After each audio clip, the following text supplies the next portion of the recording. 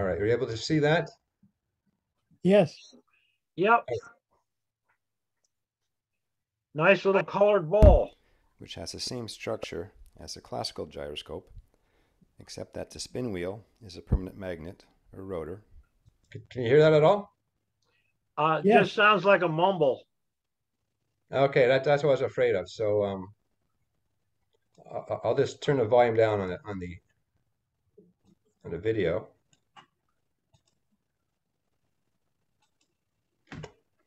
Yeah, so this is kind of this looks like a kind of a classical gyroscope, but the spin wheel is actually a permanent magnet. Otherwise, it's identical to a simple gyroscope. You have three hoops in that thing, right? Well, actually, there's three axes of rotation. There's the spin wheel is on a separate axis. You can see the bearing right there. Right. And then the pink hoop can spin at 90 degrees of that. And the green hoop can spin at a 90-degree offset from that. And the clear plastic shell is the frame where it doesn't so Right. there's actually, yeah, there's two hoops, but there's actually three axes of rotation. Okay. And I'm just going to place it between two coils. And now I can treat it like an electric motor. And now I can get it spinning. So now it's actually, I'm going to pull it out of the coils. And now it's just going to behave as a normal gyroscope. And the axis orientation kind of maintains itself. There's a little bit of drift because it's starting to slow down a bit. That's just a slide of what it looks like. So now at this point, so the rotor is spinning, and I'm going to keep the coils in place. So if you think of the axis of the coils where the magnetic field is generated, right now is perpendicular to the axis of rotation. Right. And so as long as I don't change that offset angle, the rotor doesn't have any precession or any movement. So here I'm just rotating the coils around the axis of rotation, and there's no real impact on the rotor.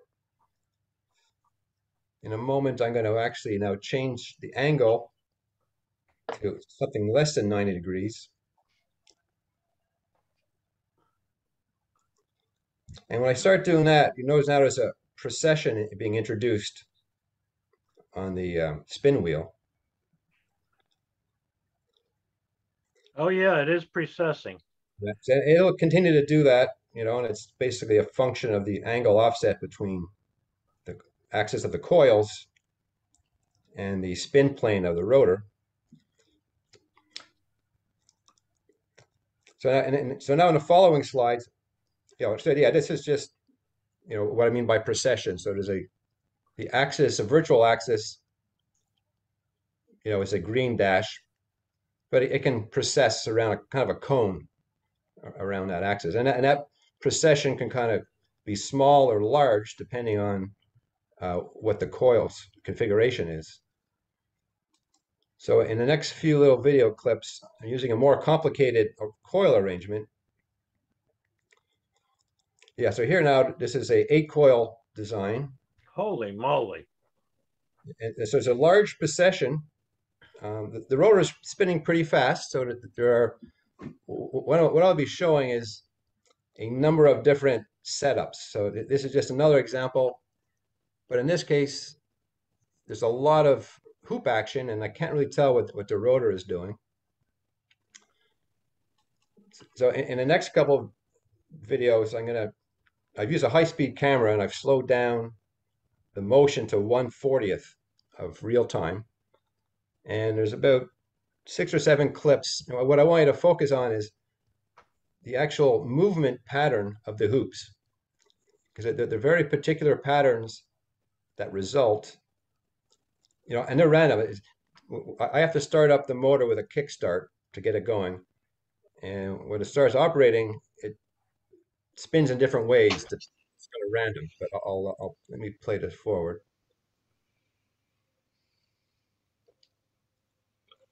In this case, I've got, in this case, the green coils are generator coils. So they're kind of like they pick up the magnetic flux of the spinning rotor.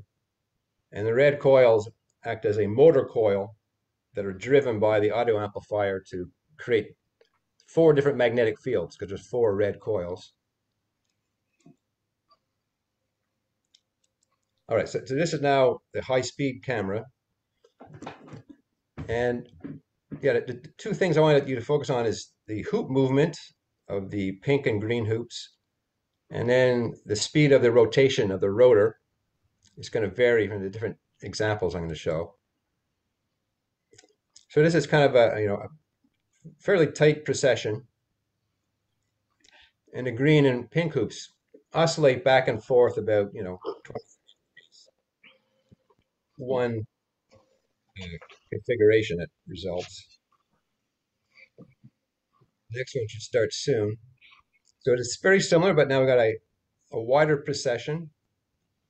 The rotor is spinning a little bit slower, and the hoops make a little bit of a wider oscillation. You have any way you can measure the revolutions per minute on that thing? Yeah, I could measure that with an oscilloscope. Or I know what the frame rate is. I can a number of ways I can calculate it. But now just Okay. so you look at the relative speed change, is what I. What was the output voltage on the amplifier to the coils? It's a 12-volt audio amp. So it's like a maximum 12-volt. Are you able to vary voltage up and down or current up and down? I could if I increase the voltage, then I increase the speed of the. Correct. Yep. Correct. Yes, it's directly. I wonder how that would play in a weightless environment, because you have the effects of gravity working on the system. Yeah, that would definitely would have an impact.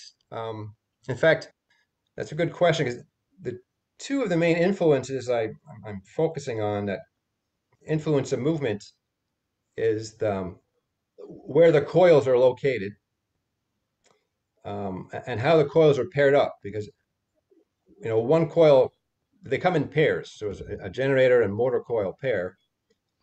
But on this design, I can put them on any of the 8 faces of the octahedron and get different results. And then the other big influence is the design of the hoops, whether I'm using a 90-degree offset, a 60-degree offset, or how many hoops I use, I get different results. Now in this case, actually, now the green hoop is doing full revolutions, and the pink hoop is doing like half revolutions. So it's starting now. It is a whole different flavor of movement. The rotor is slowed down a bit, and it's a very wide precession. Is that rotor a magnet? Yeah. So Okay. that The permanent and magnet? yeah, it's a cylinder magnet, and the poles are located on the surface of the So this blue dot is a north pole or south pole. Okay. But it's not the typical cylinder magnet where you got the magnetic poles on the circular edges, or top and bottom. Mm-hmm. So your permanent magnets are perpendicular to the rotor shaft. Yes. Yeah. You have 2 magnets on the rotor. One on south, one on north. You mean, like, could I? No, do you have that? Is a magnet a solid magnet all the way through the rotor? Yeah, it's a solid cylinder magnet. Yeah. All the way through the rotor. Okay. Yeah. I just got sort of tape and stuff around it just for illustration purposes. But yeah, it's a solid, very strong magnet. Okay, just trying to understand. And I think this one now is similar, but now the pink hoop is doing a little bit more than 180 revolutions. Are those revolutions integral multiples of each other? Yeah. Like it's very cyclic. I mean, it's sort of. No, like is one going 4 times and one going 2 times and all that? I haven't counted it, but there's I can't say for sure. I'll tell you true, because actually, now this next one, it actually, the green hoop will be doing full revolutions, and the pink hoop does about 300-degree rotation clockwise, and then goes 300 degrees counterclockwise, and kind of goes back and forth, but in a very rhythmic pattern, which I found interesting.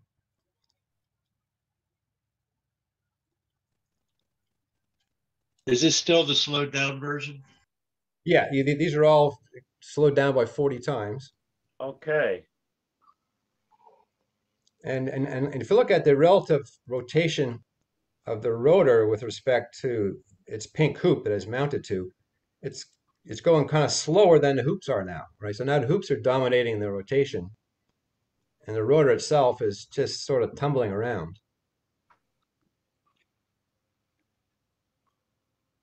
But it's a very repetitive pattern. I wonder what the angular force is there. Yeah. Now this one, yeah. So now the green hoop has kind of a stop and go sort of movement, and the pink hoop is doing some full revolutions. But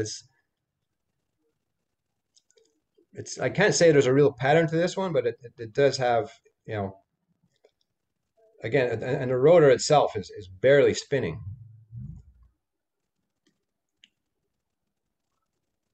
And I think that the next example is even a more of an exaggeration of this.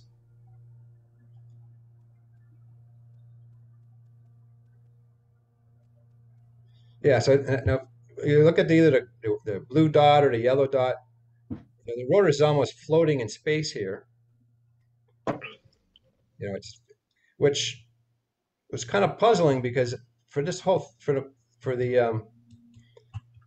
for the magnetic field to work, the rotor has to be moving. Like the magnetic field has to cut through the coils to generate current in the coil, and if it's not moving, then the audio amplifier should be driving anything out. So that had me. I'm still a little bit puzzled on that one. So is it taking two revolutions for the hoops? For the central magnet to switching poles? Yeah. There's a bit of a. It's not always two, but it's and for this last couple of seconds, that yellow dot hasn't moved much, right? It doesn't look like it's a reproducible pattern that would be exactly the same result. Yeah, there is some randomness. It's more the trend. At least you haven't defined an exact pattern that is reproducible. It hasn't played through long enough. Well, yeah. How long would it take to get a reproducible pattern? Who knows? Yeah.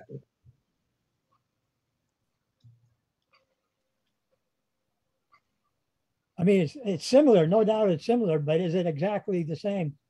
Yeah, this is more of a chaotic movement, really, and Yeah. there's less of a pattern to this one. Let me, yeah. But what was, if I look at that last, pattern of movement with the magnetic rotor not really moving, it's just sort of getting bounced around a little bit. And normally, if that would happen, the motor would stop. Just because it's not cutting through the electric coil on the generator side to produce enough current for the amplifier to see and drive its output on the motor coil. So I'm only speculating that what could be a secondary effect, that the coils themselves are going to have a transformer effect between adjacent coils. So there could be a runaway effect that's just bouncing around between coils in a feedback loop, and the magnet's just responding to it by wobbling around. And it's hard to capture that on an oscilloscope, so I haven't been able to prove it. But just by looking at the little motion on the rotor, what else could be causing? In order for those hoops to do like almost 2 spins, faster than the rotor is, there's got to be torque being applied to that rotor to cause that gyroscopic thing. And if there's a runaway effect with a transformer effect between the adjacent coils, that could explain it. Aren't there magnets in the rings? No, no. The only magnet is that center rotor, that cylinder. In fact, I'm using ceramic bearings. I'm using non-ferrous material. You know, So the movement of the rings is just momentum? well, it's kind of a torque on the shaft of the rotor. So the rotor is connected to that pink hoop, and if you went in there and kind of twisted it, you know, the two hoops would have to correspond, you know, to compensate for that movement. So it's That's there are some, that's where the angular force is being Gotcha. expressed. Gotcha. Okay. Yeah. Wow. Okay. Because the example I have has magnets. I assume there were magnets in there. That changes everything. Wow. yeah, no. What if you substituted the coils with actual magnets at that distance? Well, yeah, then it would kind of settle at one point, because it's not.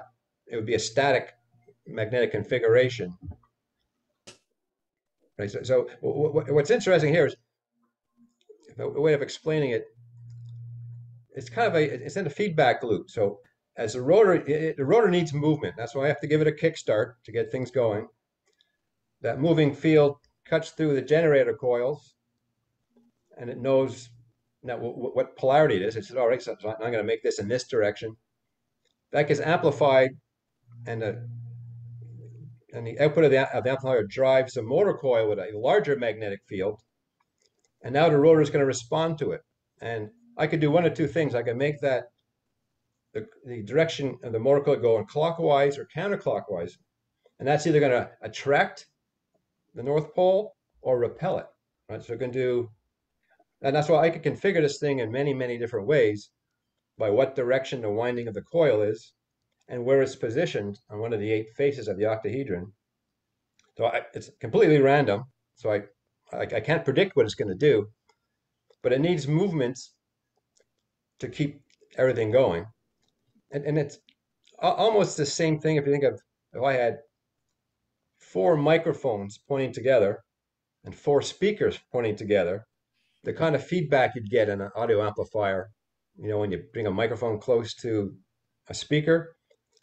Well, that same thing would happen here, and that squeal, that frequency would represent how fast that rotor is spinning. So that's the analogy between how you can use an audio amplifier. In the simpler designs, I just use 2 coils. One's a generator, one's a motor coil. And when I spin the rotor, you know, the generator coil picks up a signal. The motor coil now creates the opposite field to attract the rotor to it. Now, when it gets there, it switches, and it just keeps on switching and attracting, repelling, attracting, repelling. And if I just go in and stop the rotor, it stops dead. You know, it won't burn itself out. It's just no movement, no drive. It's a more complex now because I've got 4 pairs of coils at different, you know, sides of that octahedron, and it's just responding randomly. And although when you look at it, it's not random in many cases, right? There was a predictable pattern of back and forth of the hoops going back in a certain way. You know, the rotor was kind of somewhat synchronous to it to some extent. But then the slower the rotor started spinning, the more effect that the hoops had freedom to move around. And initially, I thought it would have been a random pattern, but in many times it's a very predictable motion. Looks very rhythmic. Yeah. Yeah, and it'll stay that way for quite some time. It sometimes goes in and out of 2 different phases. If you watch it real time, it's a blur, right? You really can't see it, but you could hear the sound go kind of like oscillate between, you know, maybe a little bit of precession. What frequencies are you driving your coils at? I assume you're running alternating current. Well, it's actually it's a DC amplifier. Oh, And the frequency is just determined by the system. So it depends on how many windings of coil I have, what the impedance of the coil is. It spins at anywhere between 10 to 20 hertz and 50 hertz is pretty easy to achieve without, I can get to run much faster if I just want to So, focus on so speed. this is kind of like feedback of the magnetic field through Yes, the exactly. coils? Yes. Yeah, Oh, that's This, exactly this it. is pulsating DC. Yeah, it's well,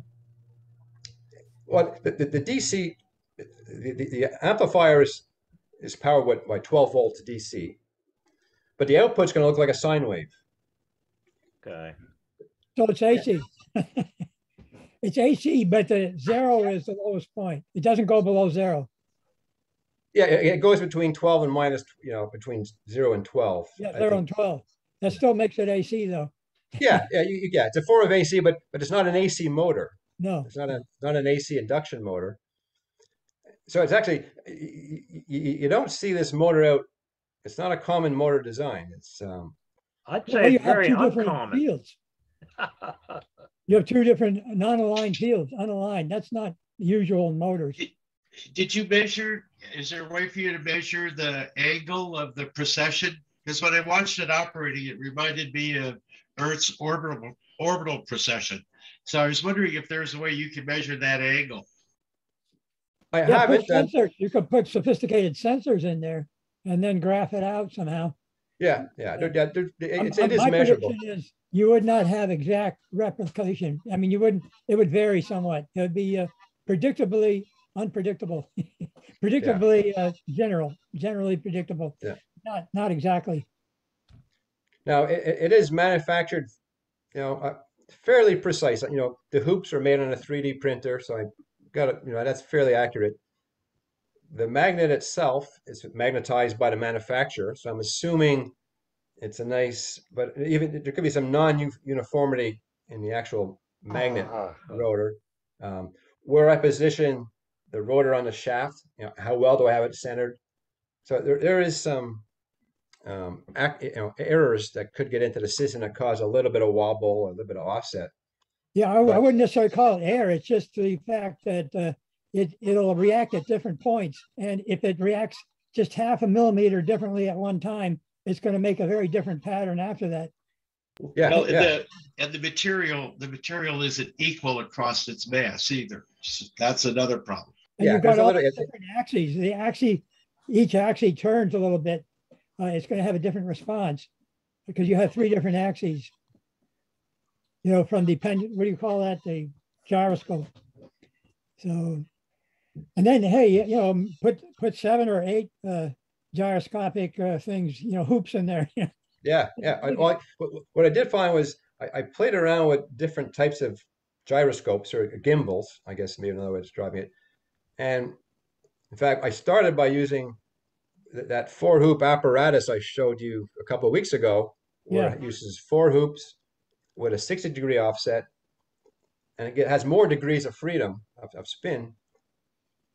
But when I was using that type of setup, it would almost always get into a tight spin with very little precession. It didn't have that funky spin to it as much as when I converted to the simple 3-hoop 90-degree offset.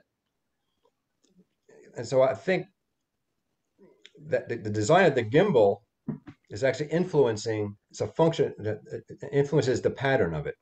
So it has some containment or some constraint on movement, so that normally when the magnetic torque is applied, it's going to make the rotor spin very fast. It's on a nice bearing, and that's the first choice it's going to make because it's easy to spin around that bearing. But if it's lined up where the torque now is 90-degree offset and it's working against the axis of the rotor, then that's going to that changes the friction coefficient by where it's turning. I mean, it's not perfectly friction free. So and the friction is variable. That's my contention. It's variable depending on the angle it's hit. Yeah, how much torque is being applied to it's going to cause some more friction. Right. nice if you could put that into a vacuum bell. That whole apparatus into a vacuum bell. And what I wanted to ask you, what influence does a shell have on the performance of the system? The plastic shell around it. I don't know. You know, there's If you could suspend that, if you in a vacuum bell, if you could suspend it without the outer shell, it'd be interesting to see how the system worked then. Because I think that the shell could be an impedance, or it could be contributing. yeah, well, the shell acts like, you know, a third hoop, right? So it's really it's just a mounting place for rotation of that green hoop. But yeah, I'd like to have a, you know, experiment on the space station. You know, zero gravity. You know. So who do we know that works for NASA? Yeah. I don't know, but the cost of sending something up is about to drop off the edge of a cliff. They're about to be able to take stuff up easily. I Yeah, that's really what I'd think that say. would be a very worthwhile experiment in space, because you're really dealing with the effects of gravity on the system, and we're not accounting for that in some of the motions that we see or behaviors that we witness. Yeah, I mean, it can be totally self-contained, where the shell can contain, you know, the amplifier. Like the audio amplifier itself, it's just, you can run off a small little transistor, and you know, it's very low power. Like when this thing is running, it's only probably consuming about, you know, 2 or 3 watts. So it's extremely low power design. But I'm not sure what an application Well, it would be used for. I was going to ask, that's, you know, can it accept torque? You know what? To a limited degree, it can, but the problem is that you can't access the router to get by the hoops. I mean, you really can't. It would get in the way. As soon as you extended the rotor beyond the shell, it's going to start jamming up, right? But you know, if you look on some of my other videos, what I can do is I can couple another magnetic rotor to it to pick up the rotation, so you can actually have adjacent and extract it externally with other spinning magnets, right? So, but it wouldn't be designed for any kind of high power, high torque requirements. It's, if anything, it might just model behavior of spinning magnetic fields. And it might just be a simple usage that, you know, if you look at a magnetic field inside our sun, right, there's a lot of complex, you know, magnetic fields going on there. Would there be some natural tendency to kind of mimic a spinning magnetic field? And what I've showed is there just some relationship that, you know, you could predict now, you know, where solar spots are, type of thing? Or and that's what the first question is.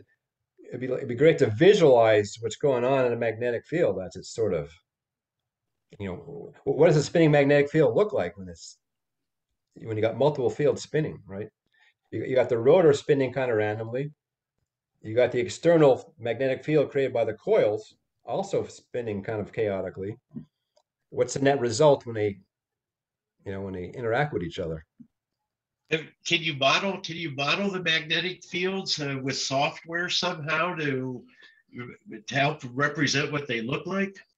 I would think somewhere like NASA, or, you know, some research universities, I would assume that they may be looking at stuff like that. I mean, if they're predicting what a magnetic field of a neutron star looks like, or the sun, you think they'd be some way of simulating that. Well, Yeah, and but here we're dealing with more than one object creating the field. well, maybe that's what's going on in the sun too, right? There could be some sort of, you know, little loops of magnetism that just kind of are all self-contained and mingling with each other.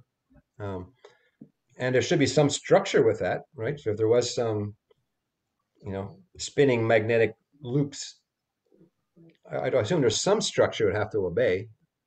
Perhaps that's what sunspots actually are, is those spinning fields dissipating and coming to the surface, and they dissipate. Yeah, exactly.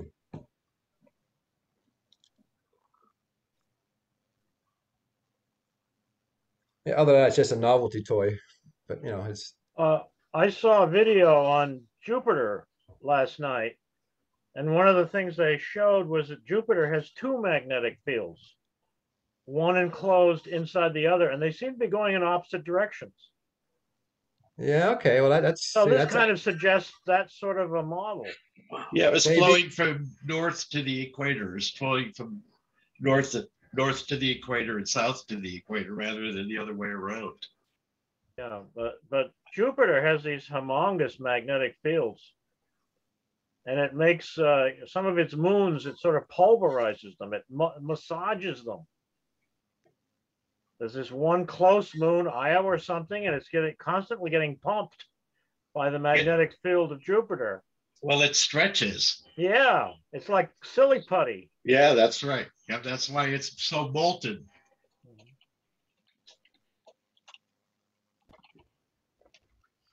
But they obviously have software for modeling the magnetic lines, because that's what they are showing on the TV. So somebody's got that kind of software. Yeah, I wouldn't doubt it. Well, we have to figure out where we would find that person and how you put a call out for somebody who knows that, how to use those kind of systems to model the magnetic fields that you're creating so that we can see them operating in 3 dimensions. Well, I assume that NASA has such software, and I assume that various astrophysicists have it. Guys who do, simulations of formations of galaxies and things.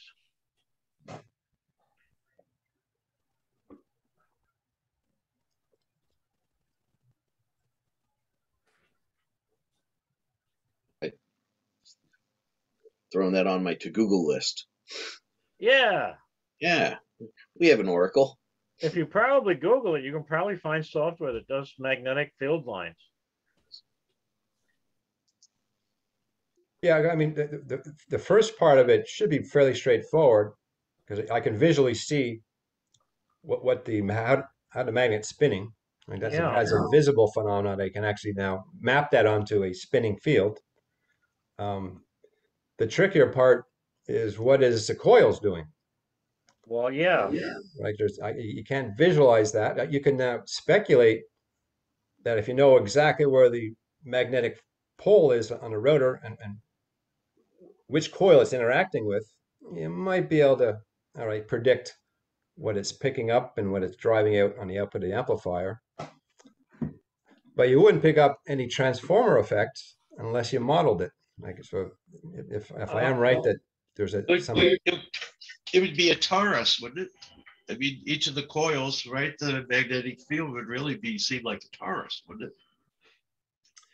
Well, maybe in a general sense, but its intensity and amplitude could be very irregular. Yeah. Right? It wouldn't just be a simple sine wave that you get in a 2-coil motor.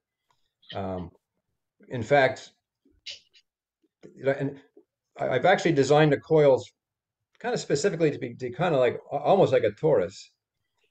And the main interaction is not when it's at the center of the coil, it's when interacting with the edges of it, where all the bulk of the copper is. So it does interact mostly when it's offset from the center of it, and it could intersect at any point along the perimeter of the coil.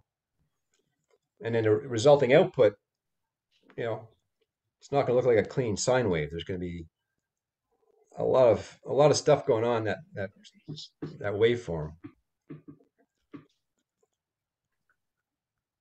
And and if I am right that there's some transformer effect, one motor coil in this case would influence 3 other generator coils, right? So one pulse on that one motor coil could cause 3 pulses on different generator coils. Now those 3 generator coils are going to take that pulse and drive 3 other magnets at the same time, and an adjacent generator coil is going to see the result of 3 different motor coils influencing it. So it get that really runaway feedback. It's hard to predict what it's going to be. Maybe it sounds like it'd be chaotic, but it may result in a predictable pattern, just like we saw the hoops move in a very predictable pattern once it starts getting in that steady state. What made Now, you decide to do this with on the faces of an octahedron rather than a cube or a tetrahedron? Yeah, I wanted to ask that too. Or have you tried those other forms? I have tried those other forms. Yeah. I started off with a cube, Okay. then I went to tetrahedron, and then eventually I went to this octahedron. Is that because it gives you more interesting motion? Yeah, yeah. So the cube and the tetrahedron don't do as many different motions? Yeah, my first attempt with the cube, um, there was just a lot of thumping around. I mean, it was a lot of. I had to, strap it down tight because there's a lot of change in direction, or it was. A lot of momentum, angular momentum. Yeah, Spun off instead of fed back. yeah. Now it could have been just that particular configuration that I had, where I had the coils. A number of things could explain it. Um, and I just evolved to this 8-coil design. If I had more time, and I've got a 12-coil design I like to use based on The dodecahedron. yeah, Yeah. well, or the rhombic dodecahedron. Either one of those two Yeah. could be done. But again, that's time and effort that I'm waiting for a rainy day for that one, I guess. Have you done two tetrahedrons kind of interfering with each other? It's kind of cube-like, but it's not at the faces. Show me that. You had something that represented Sure. that? This had see if I can hold this right, where you've got one here and then 3 underneath it, and then you've got one on the other side, and then 3 on the other side of these. Like two nested tetrahedrons? Yes. Well, what he's got is he's got the 8 corners of the cube, really, Yeah. which is Yeah, dual to the octahedron. Yeah. So no, but I think the way I can answer that one is depending on where I put the generator coils and the motor coils, Right. I'm doing that. Yeah. So in some cases, I'm taking the 4 motor coils, put it on one of those tetrahedrons, and then the 4 generator coils on the other set. So that's yeah. So have you done? So you've got the basically it's one of the other nested in behind 3 of the other. Yeah. So now the other configurations, like I could take 4 coils on one face of the square. right. Exactly. Yeah. Mhm. And I think there's another one where you can actually get 2 coils around the edges. So I think there's 3 different configurations. That would make sense. Up, over, and down. Yeah. Like yeah. I'd be really curious if because I think the nested tetrahedrons create a balanced space in the middle. I've been kind of curious about those effects. Yeah, I started with actually that exact configuration, the one you're referring to. That seemed the natural, because it's nice contained, right? You'd have 4 coils evenly sort of Pull and spaced. pushing. Yeah. Did it Then settle? Did it lock? Second one I tried with the square faces. So then it's more or less like one big motor side, one big generator side, which I didn't think would be that interesting, but I'm getting somewhat interesting results with that configuration for some reason. So I've played with all those 3 different configurations, but it gets even more complicated because even in any one of those configurations, I got to pair up one generator coil, one motor coil, and I can pair them up with any one of the other 4. I don't have to pick. I got, say if you take 4 motor coils on the square face and the other, I've 4 different ways of pairing up a motor coil with a generator coil, either the diagonal down or an adjacent. Right, so just Okay, what's the difference between your motor coil and your generator coil? I don't understand the distinction. okay. Well, if you think of it as simple, like the very beginning of the video, I showed 2 coils on the top and bottom of the plastic shell. So in that case, one is a motor coil and one's a generator coil, and they hook up to an amplifier, like an audio amplifier. The generator coil is what picks up as a magnetic pole passes in close proximity as it's spinning. That induces a current in the generator side. So now that goes to the input of the amplifier, like coming from a stereo, like your turntable. Then it's amplified and driven into the motor coil to create a strong enough magnetic field now to attract the rotor to it. Okay, the motor coil is driving the magnet? Yeah. Okay. Yeah. Now, it typically it won't start unless I give it a hand start. Right. Like if I just turn the power on and it's not moving, it won't move. It just stays idle. I got to externally start to spin. And then once it starts spinning, it's self-feeding back on itself. The faster it spins, the more current in the generator coil, the more current in the generator coil, the bigger the output is on the motor coil. And, So and then it will, this is a feedback loop. yeah, Okay. yeah. After you take the shell away from the energy source, or you remove the system from the energy source, how long does it continue action? Like spinning just on its own? It goes for quite a while. I mean, there's ceramic bearings. They're quite, they're quite good. It's also a function on how heavy the magnet is, right? So the bigger the magnet, the more momentum it's going to have, and it'll spin longer the bigger it is. A smaller magnet with less mass, won't spin for more than maybe 20 seconds. Some of the bigger magnets could spin for a couple minutes. In space, it would probably spin nearly indefinitely. Yeah, yeah.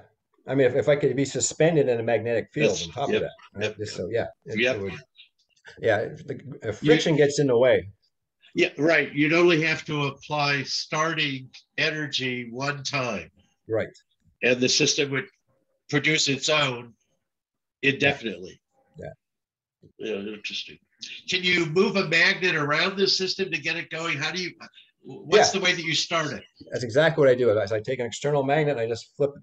I just, So it attracts, and that's what starts the system operating. Yeah, it doesn't need much. Just, I can't get my hands into it. I got to give it an external flick of the magnet. Yeah, awesome. That's amazing stuff, Gary. I'm always intrigued at your experiments. Very, very interesting.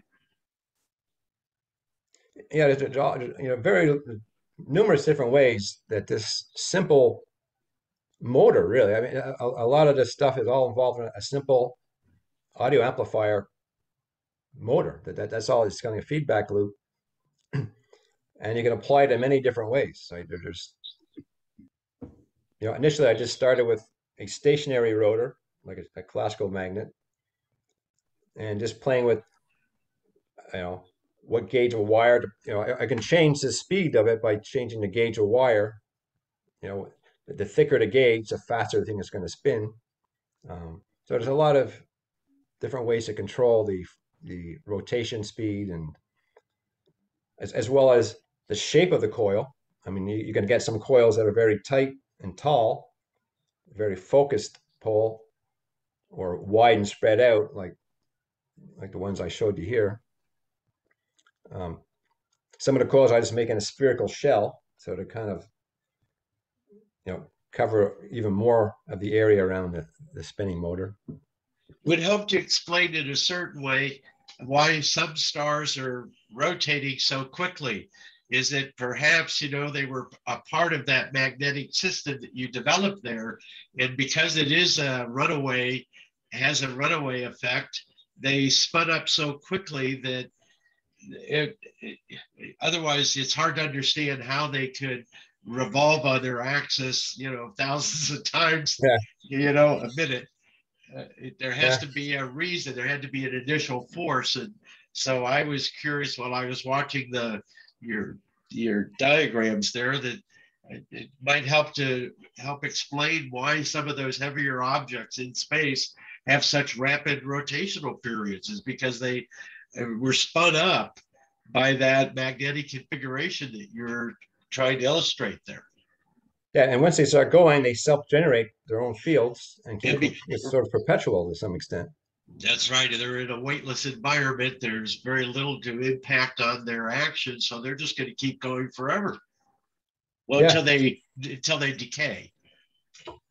But if there's not enough energy and heat or radiation just to keep things moving, it won't be the classical perpetual motion with with zero energy. But if it's just some local source of energy, it could self-generate its own magnetic field to keep its own magnetic field spinning, right?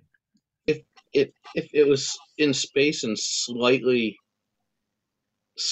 out of balance, so the kind of the field it was creating was focused outside of itself, could you make I wonder if you could make a reactionless drive of some sort. Yeah. Like you've got the angles of course contained within, but the one where you said it started to go crazy. If that instead of just totally feeding inside is locks on something outside and focuses at a point, and you have something there for it to focus against. Because I saw how they were trying to do the reactionless drives, which is basically with microwaves making a focus point to in a closed space, and they weren't having a whole lot of luck with that. But they're also just doing it directly. They're not looking at nested fields and such. Yeah, there is a lot of interaction between you could two different systems coupled with each other, or one could drive the other. And there's actually numerous ways to kind of combine forces between various spinning objects. Um, you know, I Have started you? working with some basic amplifiers, and it had like a subwoofer output, and the subwoofer output really is encoded on the left and right channel of an input.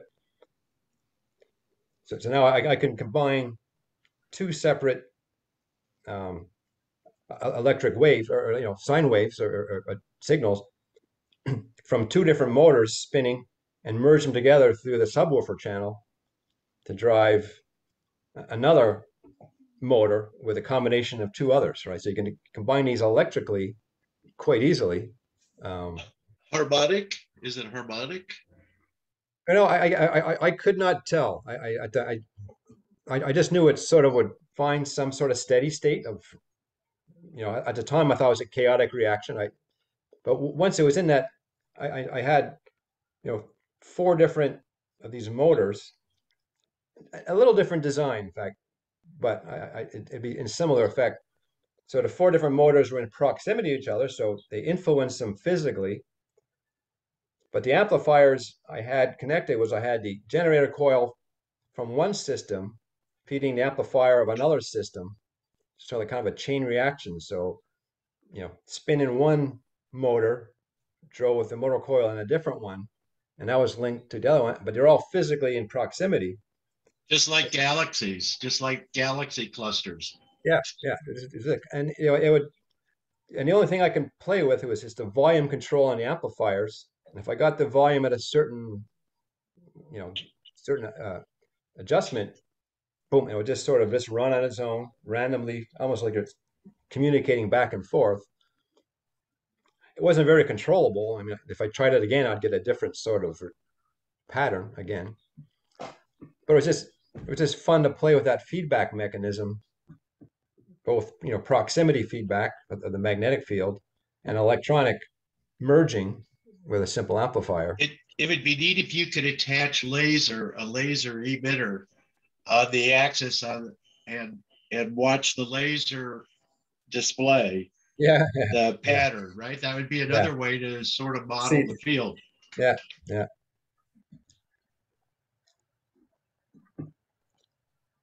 Yeah, it's a fun little toy to play with. But Have you thought of putting it on a scale and seeing if the weight changes up and That's a down? good one. That's a good one. Yeah, yeah, Little tiny anti-gravity machine. yeah. Yeah. Well, Right. if you notice on a previous video, I took one of these plastic shells, it's kind of watertight, and I can just put that in a floating water container. Yeah. Right? I'm not sure if you saw it in an earlier video, but these things can be submerged in water and give a little bit more freedom of movement. Does it bob up and down? Yeah, I think you're onto something. yeah, there's so many different directions that this could be, some of it obviously is very obscure and very esoteric. But there might be a little bit of something there somewhere that someone may be able to recognize a use for. I'd love to get into some university research lab and just see what where they could take this. They might not have as much imagination as you do. True. Yes, right. Yeah. Or determination. Yeah. Yes. I love the nested field aspect of it being a very yin yang to itself, a push and pull, and then it's like that. I forget what it's called in computer science, where it's as a regressive, Recursive. recursive. The variable depends on the result of itself. Yeah. Yes. So you've turned it inward, that it is that even though you have energy running the amp system itself, that's not the system. It's running it's powering it, but its actions depend upon itself, whether or not they're harmonic or progressive or balanced internal or external. It's but the fields, the nests of fields is a really neat. It's just very cool. Yeah, and the fact that it results in some pattern, some repeating pattern, what I found interesting. And another way that I've looked at it is, you know what Ohm's, not Ohm's law, but I forgot the name of the law now. When you move a magnetic field near a conductor, it's going to create a force in the opposite direction. Mm-hmm.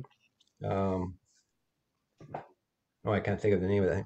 But anyways, when you're spinning a magnetic field, it's going to create a force that's going to slow down your movement, right? So it actually is that reactance?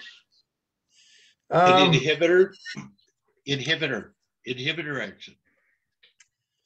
Yeah, I don't know if you take like a solenoid, like an electric solenoid. So when you energize a coil, it's going to suck in, and if you move it, as you're moving that bar magnet, you're creating a field in the coil that's going to oppose the force. It is induction, right? Yeah, it's a form of induction. I'm not explaining it probably because I can't think of the name of the very basic law.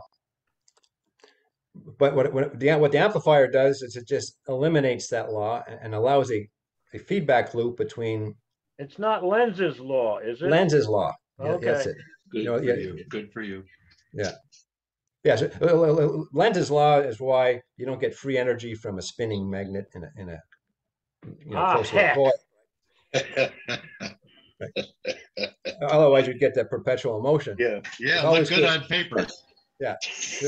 Lenz's law says, well, you don't get any free energy here, but by inserting an amplifier, you're overriding Lenz's law, and now it's just a clean feedback between moving electrons and a moving field, a moving magnetic field that takes the two electric and magnetic forces and allows them to create each other. Like the moving magnetic field causes the moving electrons, and moving electrons causes a field to move the magnet. So it's that nice little feedback loop they can demonstrate with a simple audio amplifier. So you could actually regulate the RPMs. Yeah, you could, by changing the voltage on the amplifier from 6 volts to 18 volts, it's got speed control. Yep. Now what you should do is run that signal to a loudspeaker and listen to the vibration. Yeah. I've done that. It makes a pretty loud. Feed it into a water pool speakers, and they have a thin layer there's a thin layer of water that lays across the top, and you apply a signal to it, and then look at the design that that's created, the structure that's created from the vibration. Yeah.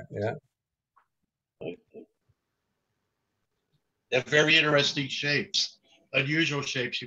Some of them are like snowflake shapes. They're called Chladni patterns. Is that what it is? Yeah. Well, they're pretty interesting to me. Yeah, very good.